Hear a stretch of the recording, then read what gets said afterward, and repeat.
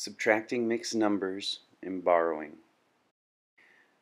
Sometimes when you subtract mixed numbers, there's no problems. You just do your normal subtraction of fractions and you find common denominators. In this case, the common denominator is going to be 6. So now we rewrite the problem as 9 and 5/6 minus 1 and 3/6. So you subtract the whole numbers. 9 minus 1 is 8, and then 5/6 minus 3/6 is 2/6.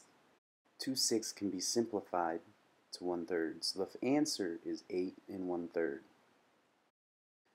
2 and 1/3 minus 1 and 5/6. This one's going to be a little bit more difficult, and you'll see that when we find common denominators. So we want a common denominator of 6, and we'll rewrite this now as 2 and 2/6 minus 1 and 5/6. Now here is why this problem is more difficult than the last one.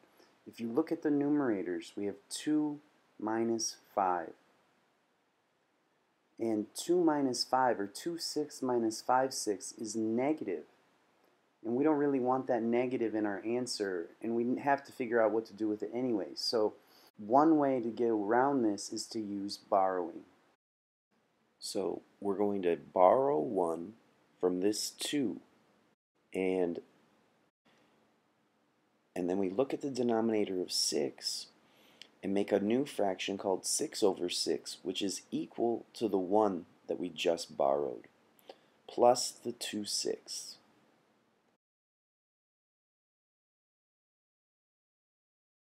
Now let's add the 6/6 plus the 2/6 so that this looks a little bit cleaner. And we have 1 and 8/6 minus 1 and 5/6.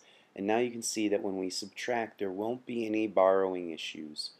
We can definitely do 8/6 minus 5/6. And the 1 minus 1 whole is 0 whole, so the answer is just 3/6. And remember to simplify. 3/6 is the same as a half. Now borrowing uses the idea that if you cut up your whole into, let's say, 4 pieces, and you eat or have all of those 4 pieces, that one whole is equal to 4 out of 4.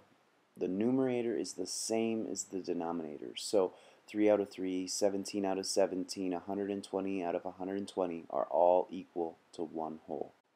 Here we have 6 3/10 minus 3 1/2.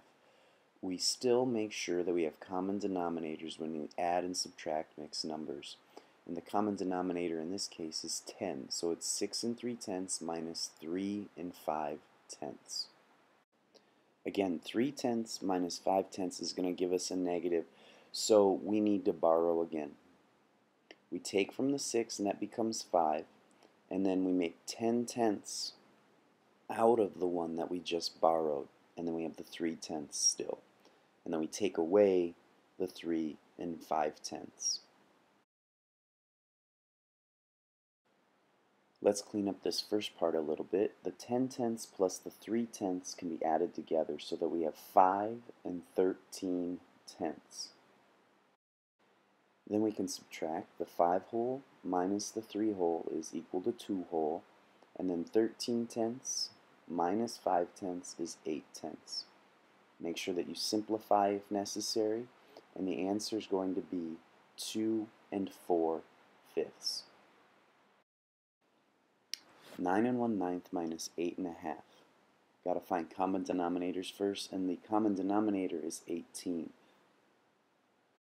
So now with common denominators, we have 9 2/18 minus 8 9/18.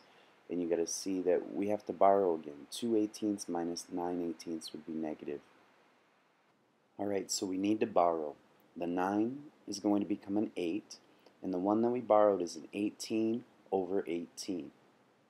And then let's just add that right away onto the 2/18. So we have 8 20/18 minus 8 9/18.